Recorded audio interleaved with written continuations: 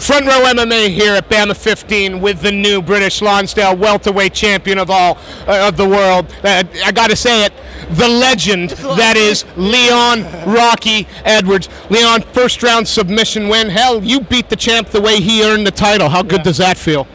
Feels good. Feels good. It feels good. You know, we caught up with you a week ago, not a week ago, and we could see the kind of the intensity, the passion. Yeah. How good did that feel? How good was those 3 minutes in the cage? It was good. Like I said, like I told you before, I don't draw to finish. I draw to fight over 15. But like I said, if I get it, I'll take it. I was telling you that before, like size. Everyone's like, experience. I'll tell you that experience doesn't mean much. You know what I mean? Skills make fights, and that's what happens. You landed a big knee as he was shooting in for the takedown. From that moment, he wanted to play the clinch game with you. It didn't seem to bother you much, none at all. Did he offer anything that surprised you? Nothing much. We know what we're going to come in there and do, try to take me down. So we're not surprised to me at all. I think way more than guys like that. They're like old school fighters. You know what I mean? I'm like new school fighter. I came in MMA when I was 17. I did MMA. I didn't do jiu-jitsu, wrestling, bit by bit. I did it all together.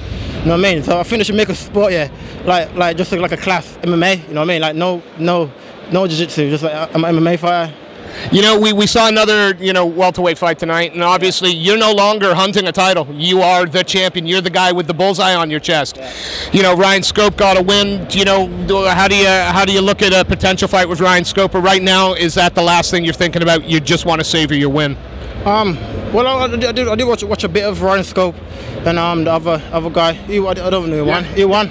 Ryan Scope. Ryan Scope. Like I said, I'll fight whoever, whenever. You know what I mean? So. We've heard a cheeky little rumor that there might be a BAMMA mid-May in your hometown. You know, it's not a big turnaround, but is that a fight you'd be happy to take, or again, will you have to think and speak with people? Like I said, I'll speak to my managers, speak to my team. Let's see where we'll go from there, because I got a son. I got to spend time with my son. But so I'll speak to my team and see what happens. Hang on for a second. Hey, team! There's BAMMA in May, just about. We hear mid-May. Any chance Leon's going to defend this title? If the money's right and if the timing is right. Fair enough. So we'll have to wait and see.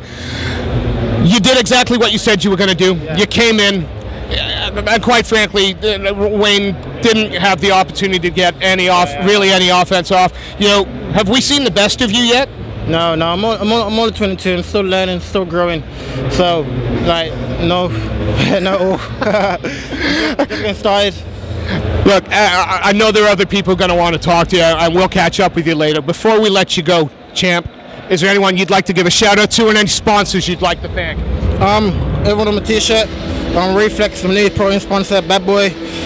Most of all, UTC MMA that brought me into this, and Mouth Guard. And everyone else is on my t-shirt. Leon, it's always a pleasure to watch you work.